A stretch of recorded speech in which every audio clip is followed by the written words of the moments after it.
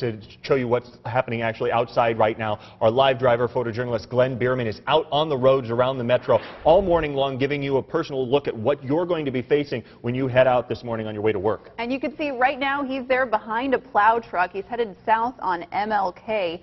And those plows have been working hard all night, leaving the interstates in pretty good shape this morning.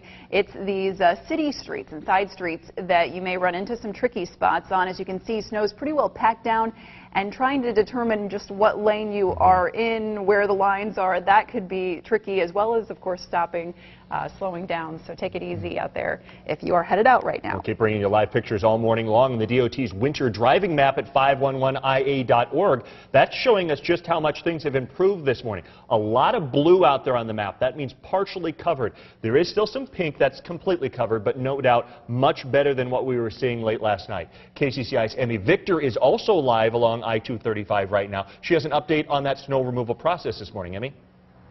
Hey, good morning, guys. There's definitely still people braving out the roads anyway. As you can see behind me on I-235, there's a lot of people coming in and out of the streets. Now, those streets are actually pretty plowed up. Now, I've actually seen about 4 or 5 plows coming in and out since I've been here around 4:35 a.m. So they're definitely still working on those roads. It's actually the main roads and the smaller streets that are actually a little less plowed. So you want to make sure if you're coming off of a main road, especially if you're making a turn where it could be a little slippery or slidey, that you're making sure you're being slow and taking it careful, because as you come onto the interstate, chances are you may slide a little bit, so you want to be careful. Now, let's take another look behind me on I-235. I'm outside exit 8A, and like I said, there's definitely still some cars going in and out, but I want to show you guys some video from the shot that we shot overnight. Now, Des Moines Public Works crews have been out all night long, and they're working 12-hour shifts to get the streets cleared. They told us that they want to make at least one pass on every road in the city by 7 p.m. tonight.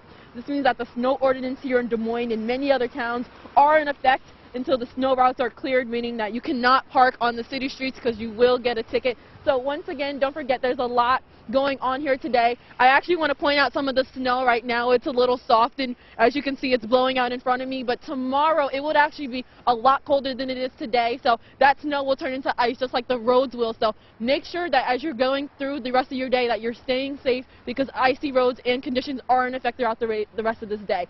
Reporting from downtown Des Moines, this is Emmy Victor for KCCI News, Iowa's news leader.